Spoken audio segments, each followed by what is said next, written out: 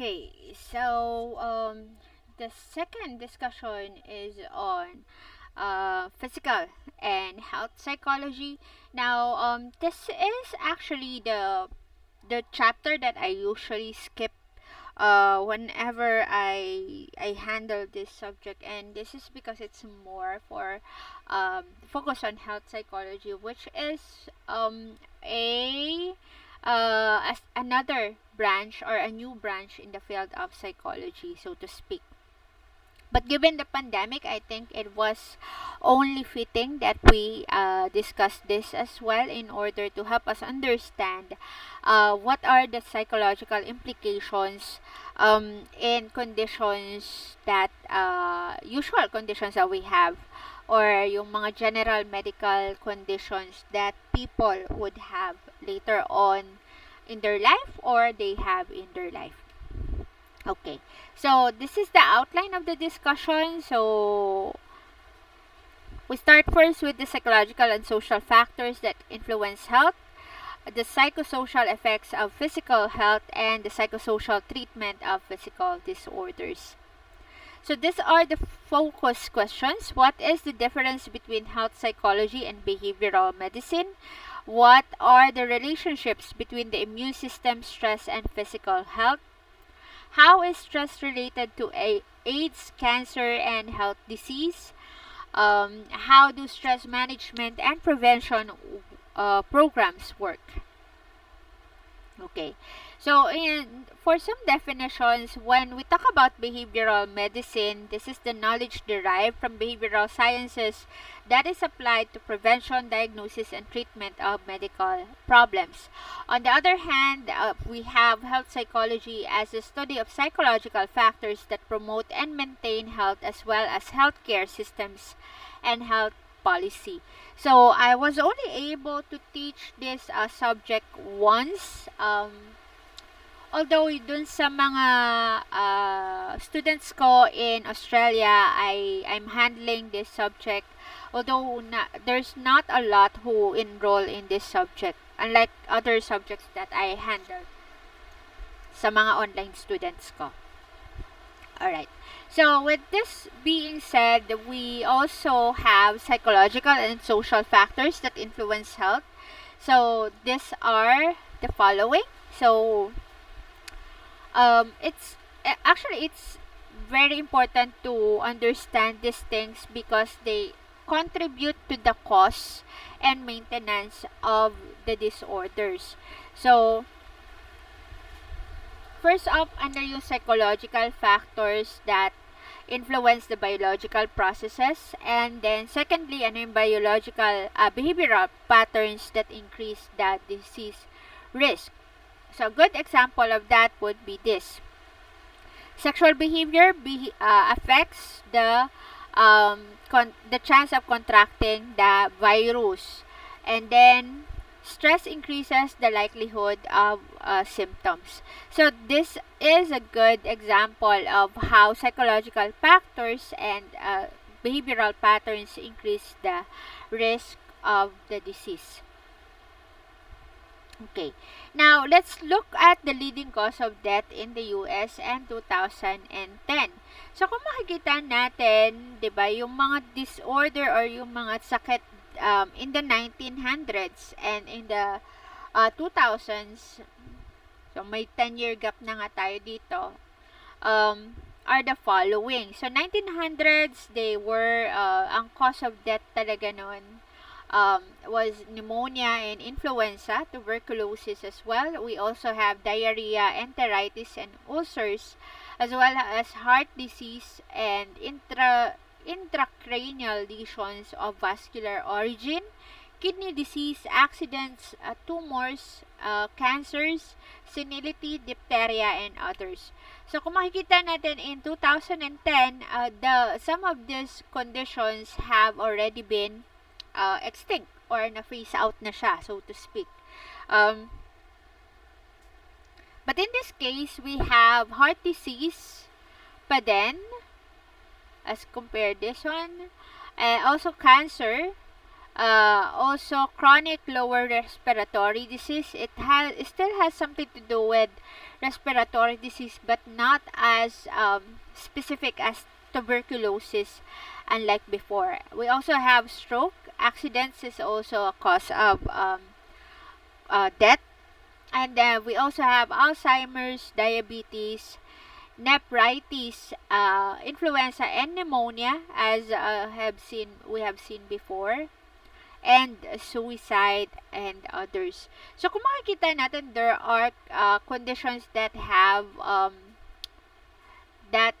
changed. So diabetes, in 1900s we don't have that, possibly because of the type of work that they do in the 1900s is more physical and laborious as compared ngayon. Aside from that, they don't have a lot of processed foods during that time, unlike nowadays, no? So in the US, the 50% leading cause of death is linked to behavioral or lifestyle patterns. So kung makikita nyo din, as the society had evolved, nagbago na rin yung cause of death. Dati kasi, ang cause of death in the world is, it tends to be of yung mga diseases na talagang caused by the virus itself. It's not because na-contract mo yung virus na yon, kaya ka nagkasakit, but rather it's because of the lifestyle that you have that cause you to have that disease or this condition. So like for example, smoking, poor eating habits, as we have discussed in the previous chapter, the eating disorders, lack of exercise as well, especially nung nagka-pandemic as well. Kaya rin parang ngayon nakikita na mas tumaas na yung nagkaroon na parang na-trigger yung diabetes, nagkaroon ng heart disease kasi nga gawa nito mga ganito. Insufficient injury control, so yan, hindi nagdalagay ng seatbelts, especially here in the Philippines. I have a friend na galing ng ano ba to? Yeah, she was from South Korea when she was first here in the Philippines. Sabi niya, why aren't Filipinos using the seatbelt? In taxis, I don't see the use of seatbelts. Even the driver are not using seatbelts. So sabi ko, that's just how it is here in the Philippines. So, tingnan nyo, correlation nun sa accidents, fatality na accidents natin on the road. Now, moving on to the stress and stress response. We all know that stress increases the vulnerability for developing physical and mental health problems. So, we have already discussed that and we have been aware of that one na the more stressed we are, the more it lowers our immune system. Dahil nga hindi tayo nakakatulog sa stress, diba? Dahil di rin tayo nakakatulog, since we are sleep deprived, mas tumataas yung chances na magkasakit tayo dahil nga mababa ang ating immune system. So, when we are stressed, as according to Hans Seile, we do have this response, the general adaptation syndrome, which is more or less the theory of the stress response, where in the first phase we have the alarm response. So we have the stressor, and then dahil nga kumbaga nagulo yung ating homeostasis or yung balance ng katawan natin, so yun, nadidetect ni body yung changes and we are given this warning na, teka, may stressor ka. So, nagkakaroon ng alarm response yung katawan natin. And then, with the second phase, with that particular alarm, tinatry na ni body or ni system na mag-cope dun sa stressor na yon. Especially if the stressor is medyo na-prolong siya. Like, for example, deadlines. So, yun, nagkakaroon ng resistance in order to cope with that stress. And then aside from that, we have the phase 3, which is the exhaustion, wherein the body suffers from damage. So this is why yung mga high level of stress na work, hindi siya pwedeng sunod-sunod. Kaya nga, for example, yung ano ba to? Yung sa akin, pag may mga ganun akong reports na sunod-sunod, I try to set it out in such a way na hindi ako ma-stress. Kumbaga, may time ako para mag-cope yung body ko doon sa damage from the previous stressor. So, ganun yung ginagawa ko. So, what is the physiology of stress? So, as we learned in the anxiety disorder, since one of the stressor is the anxiety, one of the factors that causes anxiety is the stress. We know that the stress activates the HPA axis, and then from that one, the hypothalamus releases the CRF and stimulates the pituitary gland. From the pituitary gland, it activates the adrenal gland and secretes the stress hormone. So, usually, ayun nga, pag katapos ni stress or pag natapos na yung stressor natin,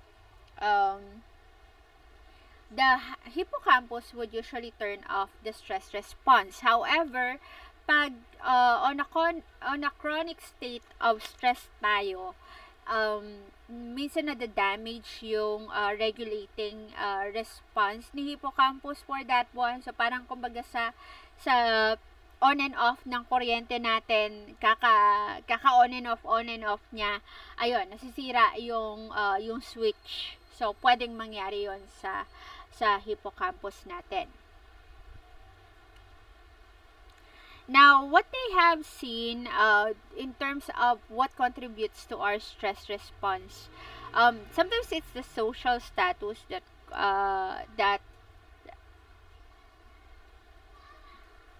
contributes to it.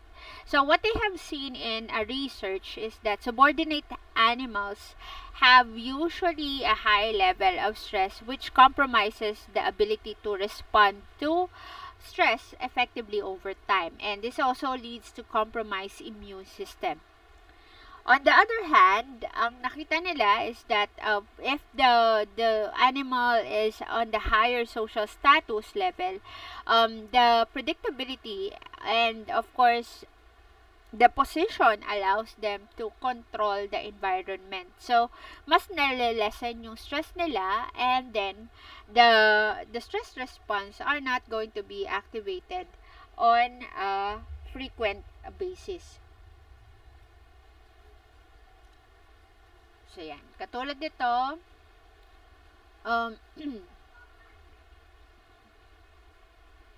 yan, diagram of the contributions to stress. So, the responses to threats and challenges. So, our feelings tend to range along a continuum of depression to anxiety here.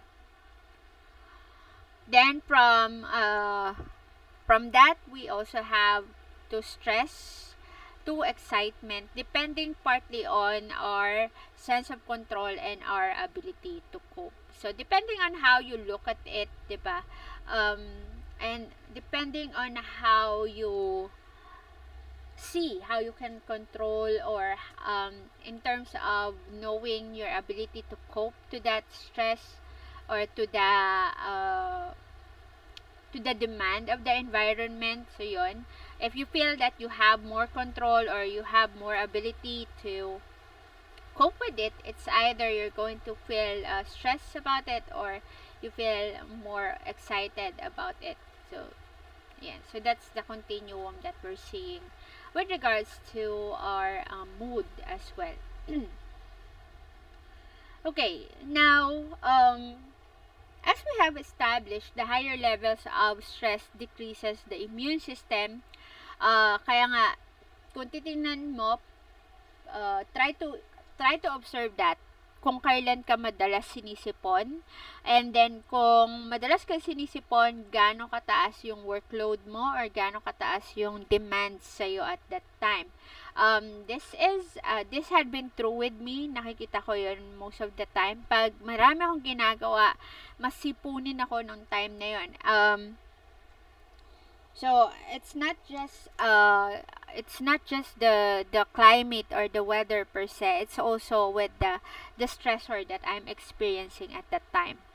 So aside from this one, they have also seen that early life stress contributes to inflammation in childhood. So pag stressful yung in adulthood, sorry.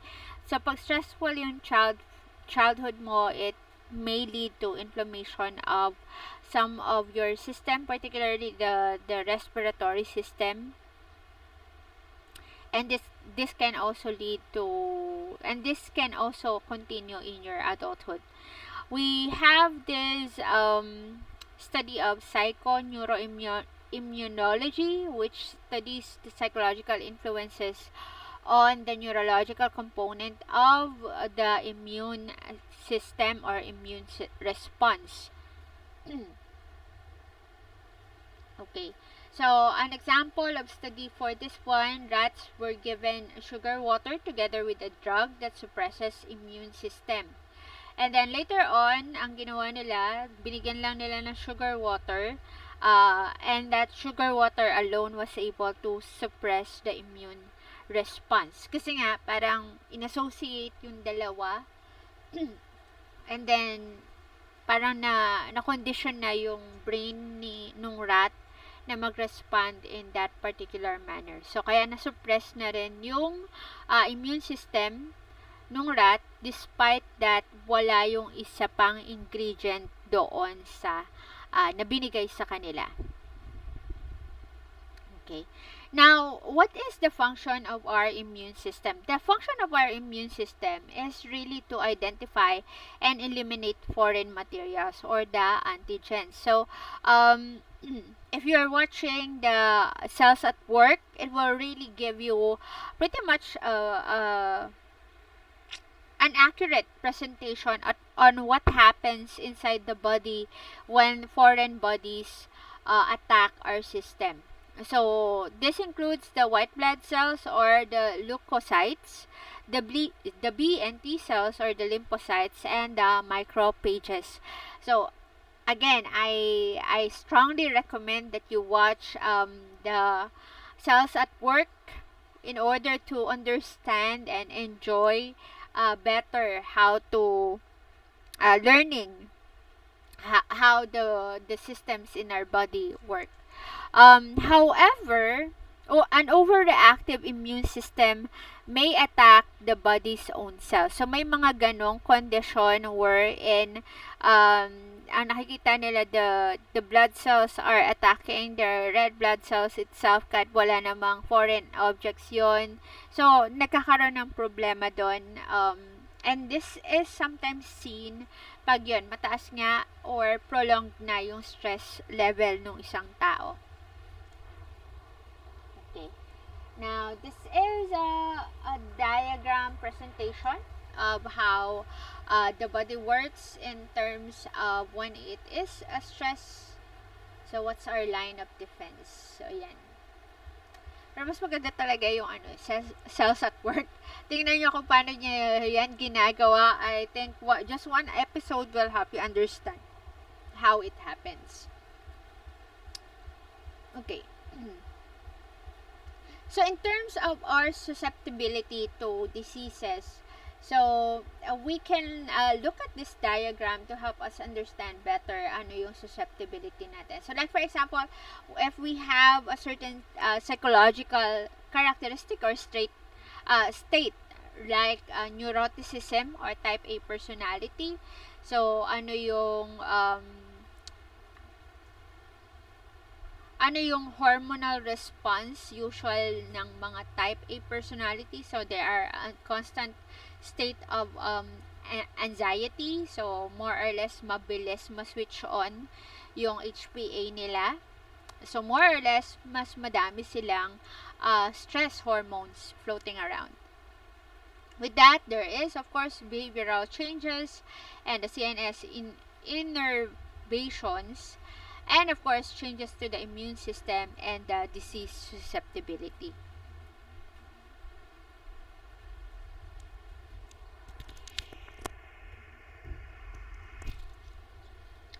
Okay, let's look at the psychosocial effects on physical disorders like AIDS. So the AIDS is caused by HIV, or the human immuno something virus. I forgot that. But the HIV is a virus. And usually when you're infected with HIV, the symptoms may appear years after the infection. It wouldn't really start right away. Usually if it's parang it will start with minor symptoms like weight loss and fever. So kaya minsan misdiagnose din siya kasi nga minor symptoms pa lang yung usual na binibigay niya or ginagawa niya. And usually it may take as long as a decade to progress to a full-blown AIDS. And makikita mo na siya yung appearance na ng full-blown diseases or serious illnesses. Hindi na siya yung weight loss and fever na lang. As in, nagkakaroon na siya ng sakit na mas grabe na. Hindi lang weight loss yung symptoms niya. So, in developing world or yung mga third world countries, mostly the people die within 1 year of the detection of AIDS. So, ang best treatment nito so far, I'm not sure kung meron ng better dito kasi this was still in 2018. So, parang 4 or 5 years na since this was written. So, I'm not sure if there is already a better treatment for this one. So, ang ginagawa nilang treatment so far is the retroviral therapy, but this is not a cure. So, parang ang ginagawa niya lang is pinapalakas lang, binuboost niya lang ulit yung immune system mo. Kasi with AIDS, pretty much, it will make your whole immune system down. Ganun siya katindi. And what we're seeing here is the prevalence of AIDS. So, kung makikita natin, mas tumataas siya ng tumataas as the year goes by. Ayan. Okay. And these are the usual cause of or modes of transmission. So, it's usually mas mataas siya sa male-to-male sexual contact. I'm not saying that it's lesser if it's female to female or heterosexual contact. Meron din siyang dito, ayan, 32% sa straight gender na sexual contact, pero mas mataas pa rin sa male contact. And then there is of course about 17% when you use injection drug use. And then others or other ways of transmission, like for example blood transfusion, about 1%. So psychological factors and AIDS, of course, what causes the AIDS to progress that fast, yung exacerbation of progression?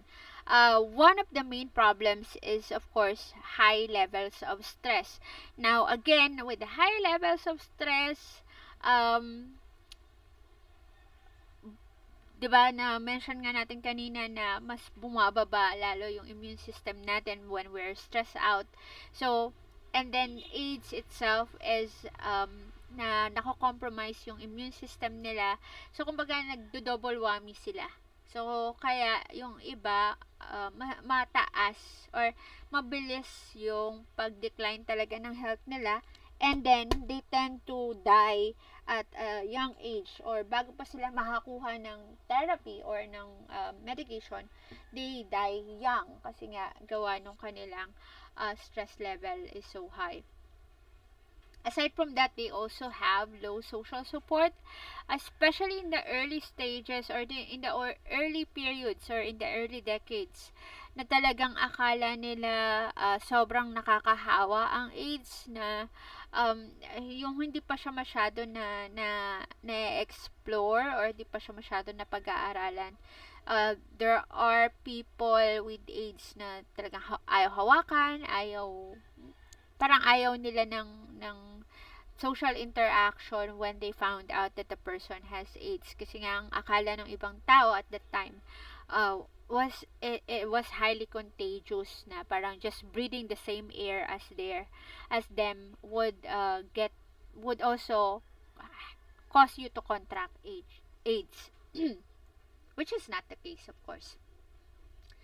Now with that one, dahil nga may ganito silang progression na nangyayari sa AIDS, the goal of the attendee or the doctor is to reduce the stress levels of the person, and of course to boost the immune system. So with that being the main goal of the treatment, of course nag-increase yung T helper cells and nalolower antibodies, and of course na-enhance din yung psychological adjustment.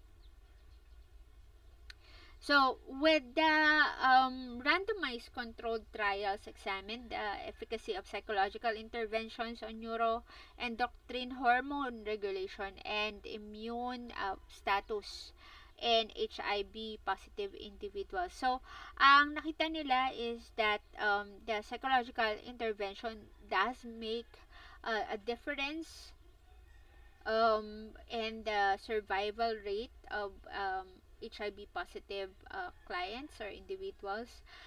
With other interventions, hindi nila masyadong makita yung efficacy per se. Okay, and then what they also have seen in the study is that treatments are successful in improving psychological adjustments are more likely to have beneficial effects on the neuroendocrine regulation and the immune status. So, kaya ang ginagawa nila is to lower the stress rate first, address the low social support bago i-address yung dun sa katawan talaga mismo. Kasi medyo counterproductive kung ina-address mo to ng ina-address pero constantly stress pa rin yung client, and then wala siyang ma-feel na social support.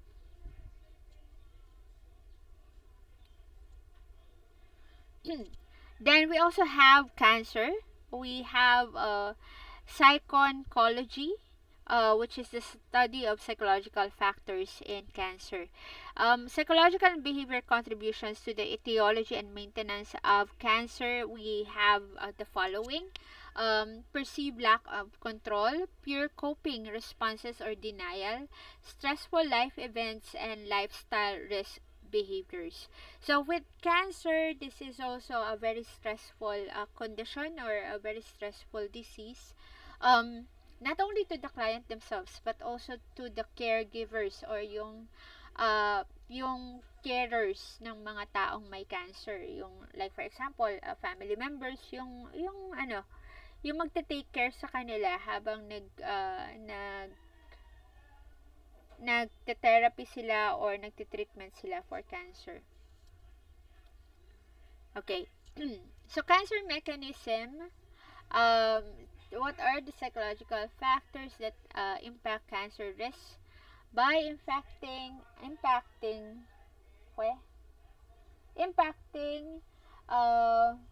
functions such as immune function, viral activity, DNA repair processes, and gene expression. So, the psychosocial treatments for cancer can help improve the health habits, treatment adherence, endocrine function, stress response, and coping, and this may lead to better remission and decrease mortality. Now, In my case, I have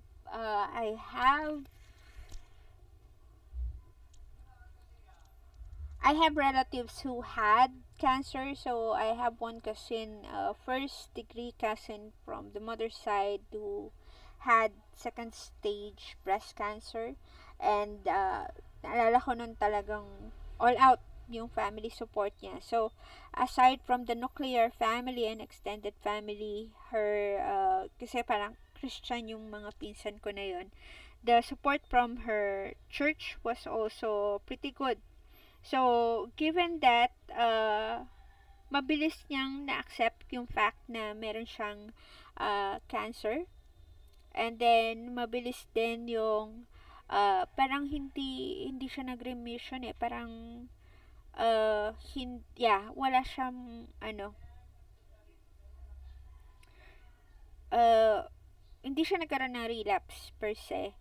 And then, in terms of dealing with the stress, bilis din siya nakapag-deal sa stress niya kasi nga strong yung social support niya. On the other hand, I had a recent case na yun yung naging problema. The client that I have has a sibling na diagnosed with cancer. Kaso ang problema is that they don't have good social support within the family. Kasi like the family member with the one with cancer is not really feeling the social support from the rest of the family. So this is also why in terms of the habits that she's doing, ayun, treatment adherence, hindi niya ginagawa masyado, more on cellphone siya ng cellphone. Gagalaw lang siya pag may appointment with the doctor, and that is only because my client, the one who came to me na stress nga sa condition sa bahay, would remind her pa na, may appointment ka sa doktor, ganto. And everything na, dapat asikasuhin yung paperworks, binibigay lahat doon sa client ko. So, ang nangyayari, yung client ko yung na-stress, at dahil nga parang pasaway nga yung kapatid niya, nagagalit din siya doon sa kapatid niya. So, the psychosocial treatment there, or the psychosocial factor there, it's not helping the person with cancer, so to speak, kasi nga parang ang gulo ng setup nila. And then, when I asked my client about this, parang sabi ko, did you have some sort of psychoeducation in order to help you cope better with the situation? Kasi nga, totoo naman na napaka-stressful pag may isang family member na may sakit, no? Especially yung gantong type pa ng sakit, hindi siya masaya. Very stressful yung ganto. Pero sabi niya, hindi daw. Kasi nga, they are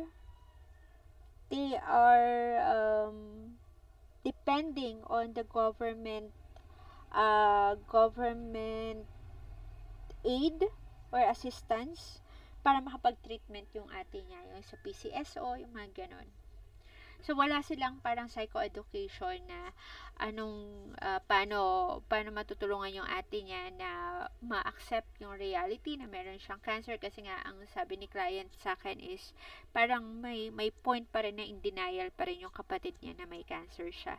So, again, this type of situation does not really help with the improvement of the case.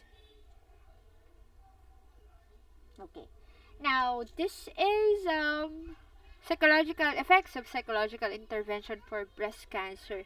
So, as we can see, ayan, if there is an intervention only or assessment only, pag red at saka green, no?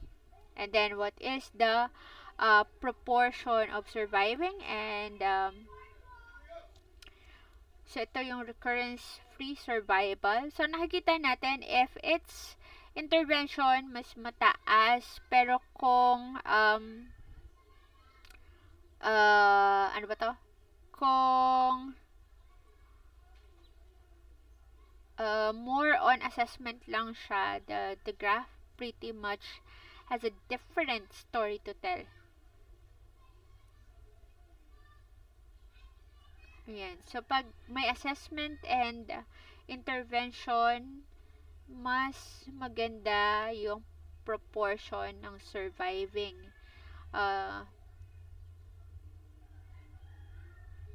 Especially in the first few months.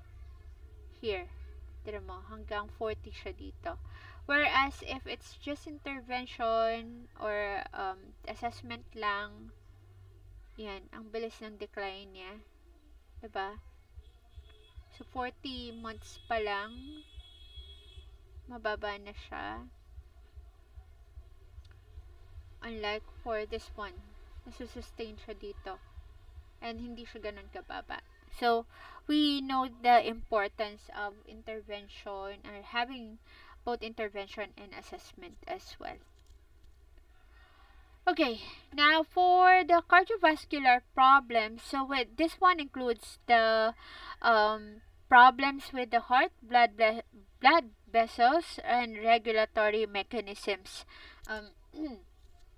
Some problems might include the heart attack, high blood pressure, stroke, as well as heightened responsivity to acute mental stress, and then chronic stress and personality factors are also deemed to be important thing to look into when it comes to cardiovascular diseases. Now, a good example for this would be hypertension, or as we know, the high blood pressure. Now, when we have this condition, we are at increased risk for heart disease and kidney diseases. And this is because, pretty much this condition taxes the blood vessel.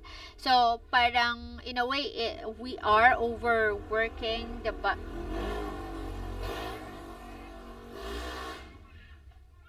Okay, I'm really sorry for that. So this is why I don't also like working at home. So, anyway, going back, so what's happening here is that the blood vessels are pretty much overworking. Dahil nga the amount of blood being pumped in their way is not the usual or the normal amount. Okay, now for the prevalence, mas greater risk ang African Americans as compared with the other races. So, what are the risk factors? Of course, excessive sodium intake. So, yan, yung mga mahilig sa mga maalat na pagkain.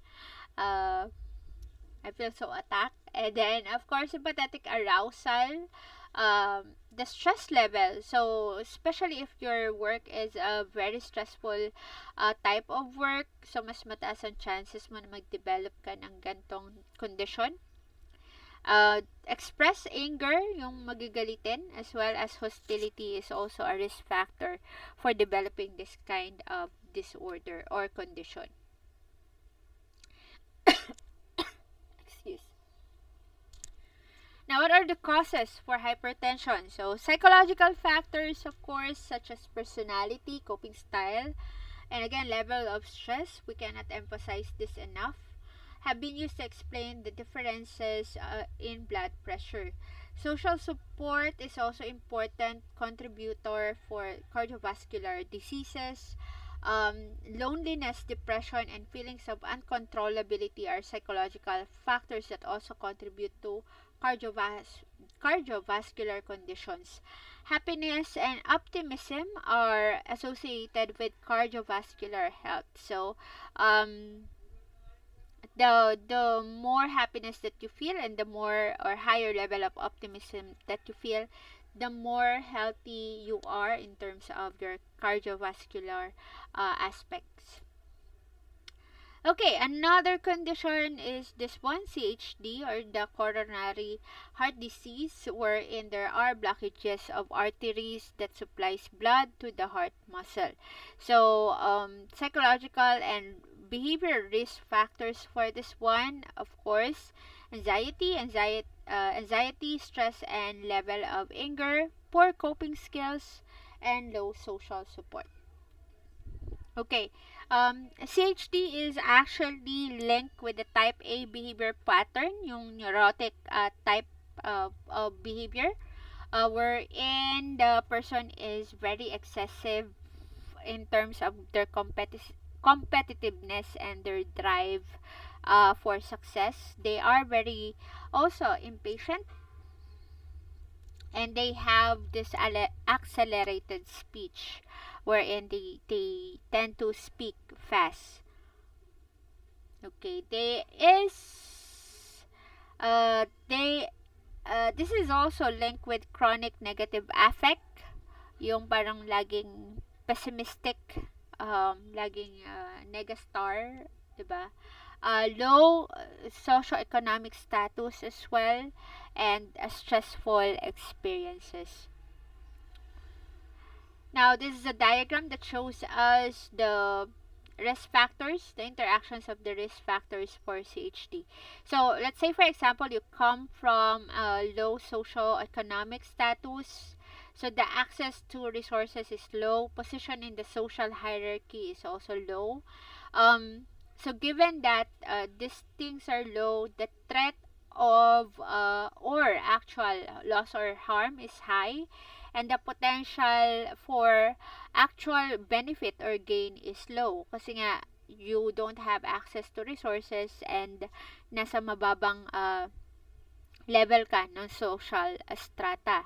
And then of course this will lead to negative emotion and cognition, so you will feel pessimistic about your situation, and with that pessimism you would look at it as a hopeless situation.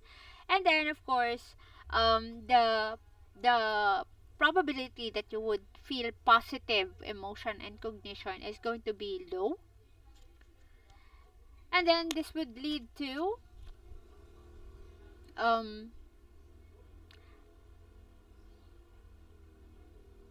ayan. So kung may reverse capacity ka,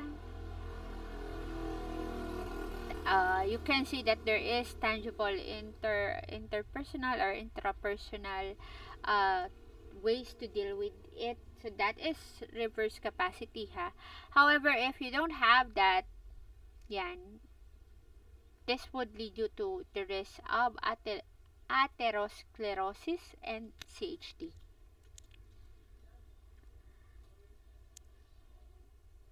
Okay, we also have the condition of chronic pain. Now, the chronic pain, yan, meron siyang constant pain na nararamdaman. It may be acute or chronic.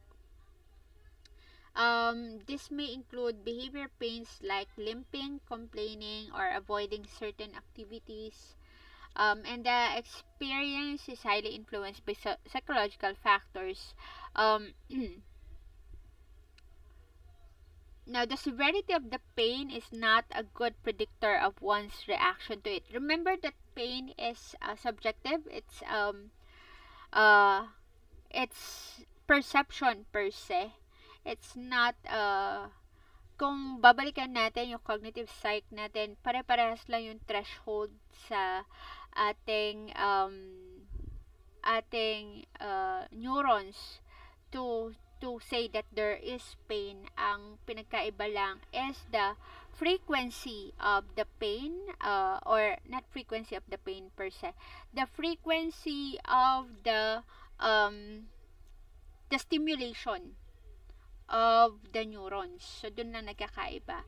Pero in terms of the level of stimulation, isang level lang siya na stimulate. So kaya nga iba-iba yung ating how do you call this? Threshold for pain.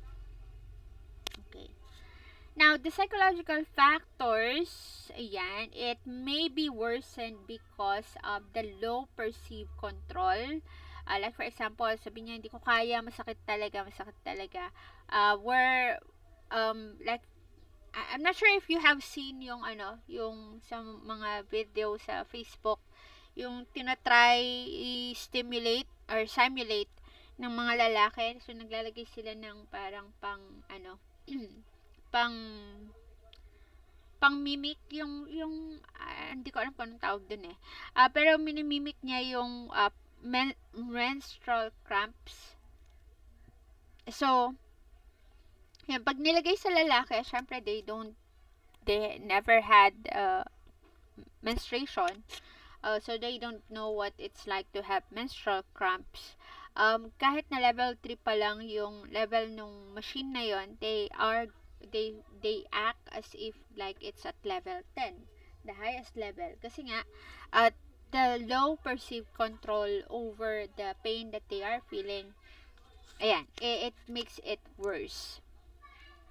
Of course, negative emotion is also another factor. So that one causes since the pain is accompanied by this negative emotion wherein they feel that they don't really have a control over that, and that this is going to be a continuing thing in their life over and over again. So ayan, kaya siya nagko-continue. So like for example, in pessimism, so yan, it can be a cause for the pain to worsen. And then of course, poor coping skills are also a factor. For example, they feel that they don't really have a control over the pain that they are feeling. They don't see anything that will resolve the pain, so that shows poor coping skills. Also, we have low social support.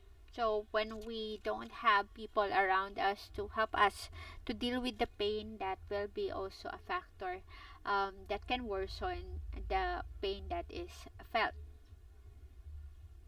Now, also the pain behaviors may be increased by compensation. So this is why, like for example, in your case, 'di ba, pag sabi niya, "Mama, hindi po ako papasok kasi po may ganto-ganto ako." So we have to have documentation that you really had that happen to you. Kasi if we readily agree to that, na parang, o sige, umabsent ka kasi ganto-ganto, kasi masakit yung katawan mo naman yan, 'di ba? Parang ini-enable kasi namin yung ganun na ginagawa niya. So basically, we are compensating it by giving you that time off na pwede kang kumuha ng exam. So pretty much yun ang nangyayari. So mataas din yung chances na magmamalinger ka later on. So same with this one. And the social reinforcement, the more that they gain sympathy, the more that tumataas yung chances na gagawin nila ulit yun. Or mas hindi na nila i-cope yung pain per se, or hindi na sila maglo-look for solution for the pain itself. Dahil nga, they are gaining sympathy, or they are having something out of it. Okay, now as according to these theories, these are some of the psychological mechanisms as to why we feel pain. So for the gate control theory, ayan, neurological processes affect the degree to which pain is detected. So like for example, when we are very anxious,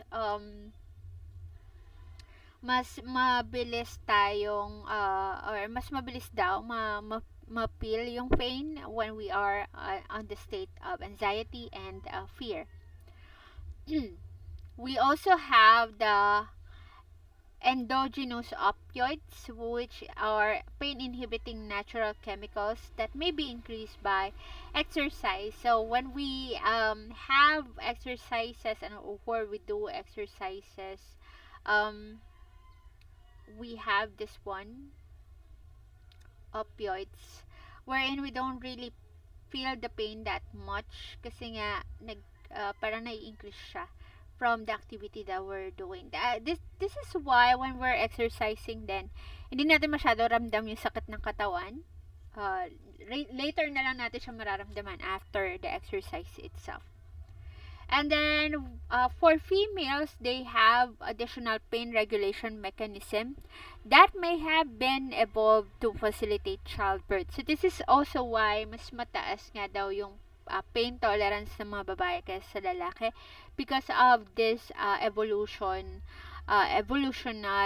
mechanism that had transpired. Okay, so pretty much this shows us what happens in a person with chronic pain. Okay, I'm not discussing it anymore for the interest of time.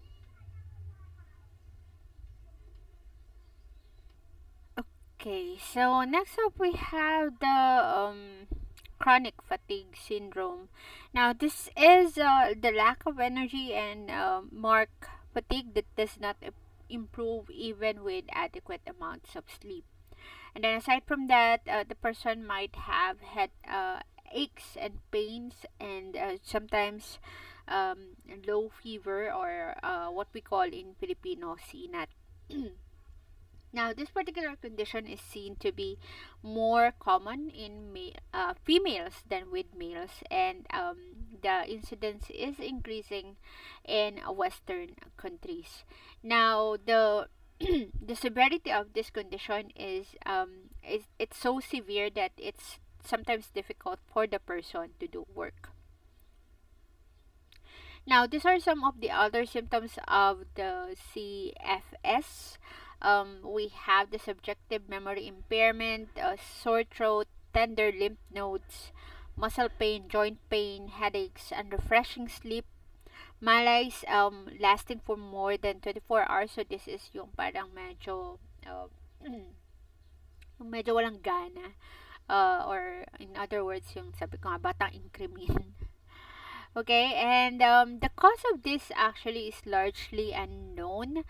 Some have thought it might be viral or biological, but the main culprit is not really found yet. However, there are some who says that this might be a stress response, and not really viral or biological infection per se. Now, with the treatment, the medications have been found to be not that quite effective, kasi nga, diba, parang bakit ka magagamot hindi mo nga alam kung saan siya galing. However, with CBT, they have seen that it helps in terms of increasing activity and regulating rest, as well as stress reduction. It helps in those particular aspects. Again, this is a diagram that shows us how these things happen, so I'm not going to explain it further. You can see the book to try and understand it by yourself. We have time to catch up on, so that I'm skipping this one. Okay. Now, what is a psychological treatment for this physical disorder? So one of those is biofeedback. Now, biofeedback is done when we monitor. We take notice of what's happening inside our body. So by monitoring it, observing it, we can also make our responses, or try to control the bodily responses somehow. And this is not limited to the following: the heart rate, blood pressure, muscle tension, and the EEG rhythms. And by doing so, we are able to have an increased sense of control, kasi nga, you know your heart rate, you know your blood pressure. So, dahil nakikita mo na it's within normal range, it's within normal limits, so maybe I should continue doing what I'm doing. So, nagkakaroon ka ng sense of control by knowing or monitoring these things. In terms of its efficacy, ayan, it improves the patient's ability to control a bodily process, such as the severity of the headache. So, like for example, with my mom, when she was already approaching her menopausal stage, ayan, talagang lagi siyang may sakit, lagi siyang may ano, parang, uh, and then I remember one of her older sisters telling her, iniinda mo kasi lagi yung sakit. Parang binibaby mo yung sakit, in other words. So, after that, she decided to take note of the things that she's feeling on a day-to-day basis. And then, dahil nga nakikita niya nga yung pattern ng bodily responses niya, mas naaagapan niya na ano yung dapat niyang gawin, ano yung hindi dapat niyang gawin in doing that kind of approach. Now, aside from that, we also have relaxation and meditation as techniques to help with the physical disorders, particularly the progressive muscle relaxation. And then we also have the transcendental meditation, which focuses on a repeated mantra. This one, it would be helpful if you have someone to guide you to do this. Kasi pag ikaw lang or on your own lang, sometimes you may be at a loss of what to do, or if you're really doing something right. So, parang baka imbis na makatulong, makadagdag pa ng stress dahil nga dun sa feeling of confusion doon sa ginagawa mo. And then with that said, there is also an increased sense of control and mastery when you do this as well. And what they have found out is by doing this, nag-improve yung headache, hypertension, acute at saka yung chronic pain nung isang tao. Okay, now this is a good example of a stress and pain reduction program. So, ito yung ginagawa niya, monitor and identify stressful events. So, ano yung times na stress siya, paano yung intensity ng stress niya, ano yung triggers niya. So, isusulat niya yon. Monitor somatic symptoms, ano yung nararamdaman niya sa katawan niya. And then, what do they do to cope? So, more or less, tinuturuan din sila ng muscle relaxation techniques. And then, with cognitive therapy, ayan, kung anong kailangan i-reframe sa mindset nila, that would be very helpful as well. Increasing coping strategies, ayan, time management, assertiveness training, especially for those na may problems sa, ano ba to? Sa heart nila, yung mga hindi masyado nag-express ng anger, nag-accumulate din kasi yun eh. So, it can lead to cardiovascular diseases. And then,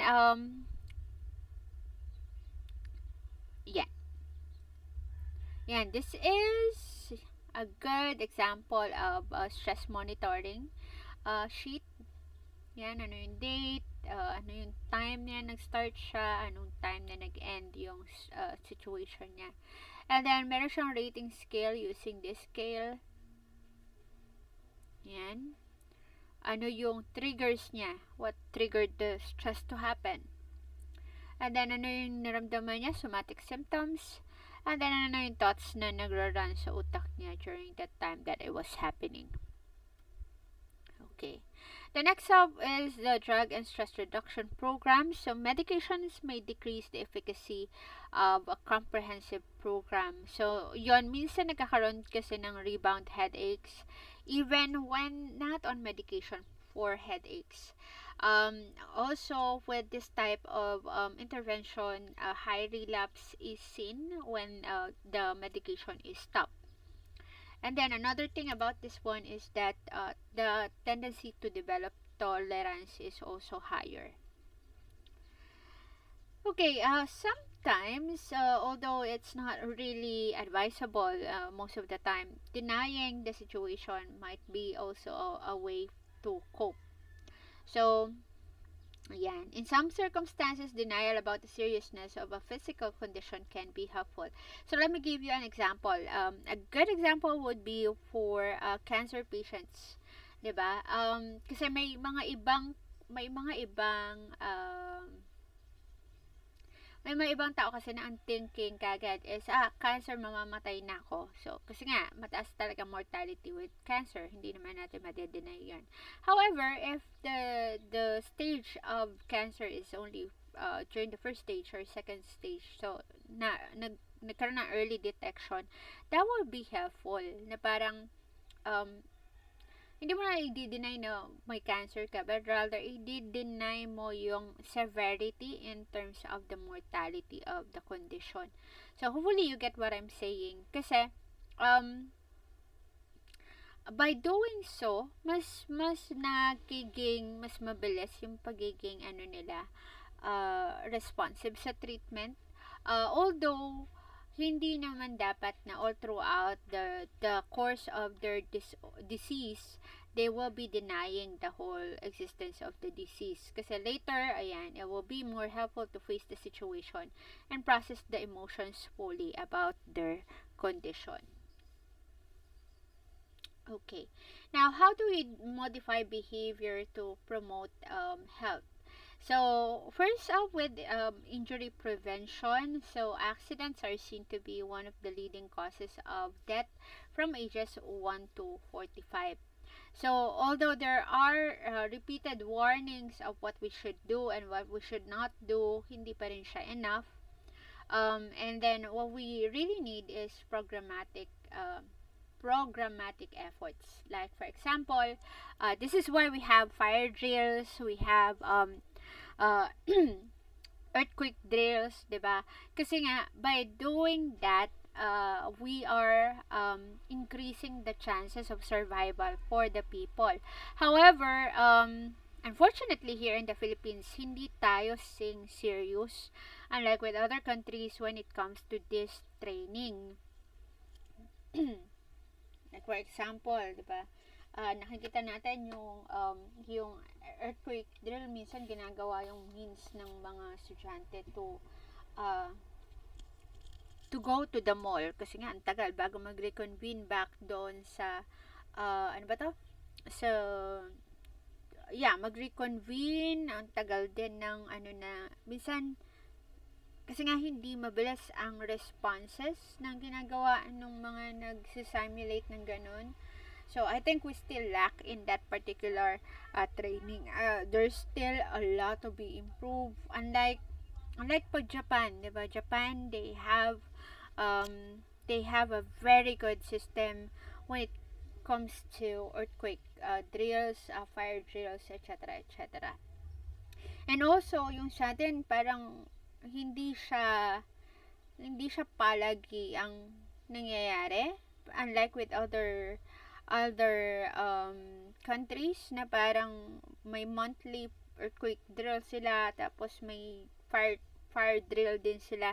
So kumbaga yung mga ganong training para ma-program sila on what to do and what not to do, mai-instill. So kumbaga sa sports, nakakaroon sila ng muscle memory on what to do in those situations.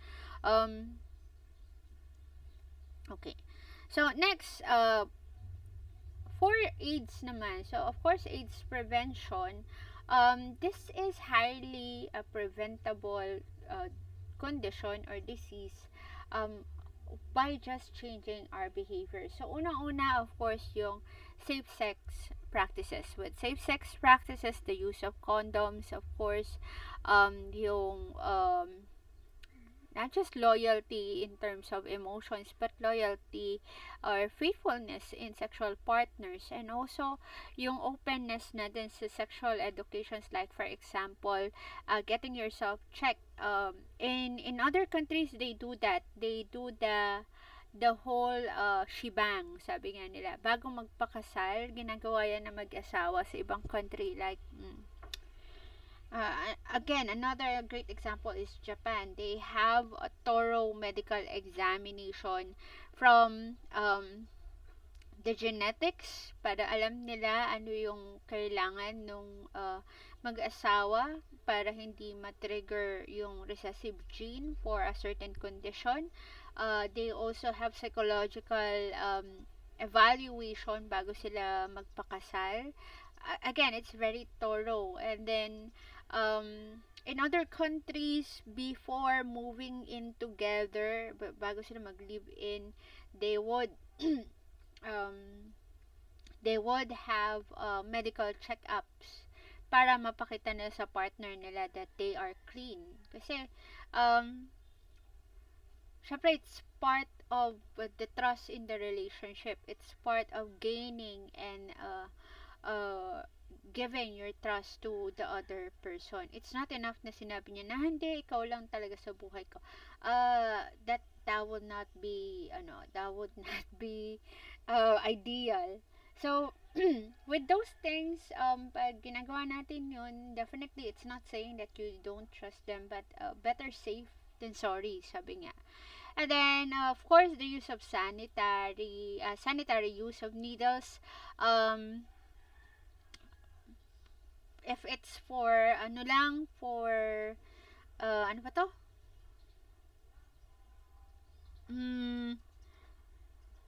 Yung proper disposal din kasi, parang yung mga iba kasi, they don't know how to do that.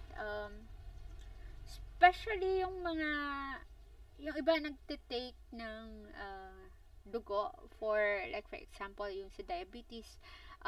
Kasi may needles din yun eh. So, remember that it can be a cause, although mababa lang naman yung chances, but still, prevention is better than cure. And then, of course, having regular checkups would be a good thing to do. And then, having strong peer support programs is also a good way to prevent AIDS from happening. This is because the peers that you have, especially if all of your peers are into the practice of safe sex, the tendency of you doing unsafe sex or engaging in unsafe sex is going to be very low as well. Kasi nga, you learn from your peer. Now, for smoking, there are countries that had banned smoking altogether. Kaya yung iba parang they would parang tinatakas nila yung smoke nila. In other countries, like for example in Singapore, although they know that they cannot ban it totally, what they do is mas mataas yung tax ng smoke kaysa sa ibang commodities. And then what they do as well with education, they capitalize on family relationship. Like for example, they teach the children first of the impact of smoking to the health. And then, of course, the children would in turn, pag umuwi na sa bahay, ikukwento sa bahay kung ano natutunan nila. So, parang they use the children as instrument to make the propaganda more effective in terms of smoking naman. And then, they also distribute anti-smoking literature. This is quite not that effective here. In the Philippines, there are still people who are smoking. Kahit na may nakalagay na no smoking, nakikita mo mismo yung driver ng jeep yung nag-smoke. Kagandahan na nga lang, di ba, nung nag-pandemic, medyo nawala siya. Dahil hindi ka pwedeng hindi mag-mask sa labas. Kaso ngayon, dahil medyo voluntary na lang ang mask mandate, yan, nakikita na naman natin yung mga nag-smoke sa labas. Okay, and then they also target at-risk population in order to help promote good health. Okay, now there is a study that focuses on health, the Stanford 3 community study. Okay, sana siya if the society itself is really on the promotion of good health. Now, the goal of this study is to reduce the risk factors for CHD, for the heart disease. They conducted it 3 times on similar communities, and each community got either no intervention, media blitz plus face-to-face intervention. So, ang nakita nila from the study is that the highest benefits is from the media blitz plus live intervention from this particular study. Okay, I'm not sure what's going to happen if this study is conducted here in the Philippines. So, hopefully, magawa rin siya. especially since parang we're not far off into adopting the lifestyle in US, no? So, medyo hinahabol natin yung lifestyle nila. And it can be a good thing, but also there are downside of it. Okay, we're on to the last slide, guys. Don't worry. So, to summarize it all, the risk of physical illnesses is related to long-standing patterns of behavior and lifestyle factors. So, yun nga, if you're more prone to reacting aggressively to things, you tend to be someone who's kumbaga hindi ka your sleeping habits are not good, your sleep hygiene is not good, so that's lifestyle. You don't exercise, so the tendency for you, or you have a high risk for developing physical illnesses as compared to other people who have better lifestyle choices than you. And then in terms of psychosocial treatment, they try to or they help to prevent and treat physical disorders, but in not in a way na yun bibigyan sila ng gamot or bibigyan sila ng surgery per se, but rather it tries to address first the things around the person that might compromise the treatment from being effective. And then it's also comprehensive and targets the individual or community programs most of the time. Okay, so that's it for this chapter. I hope you have learned a lot, and we'll move on to the post test, of course, and then later on chapter 10.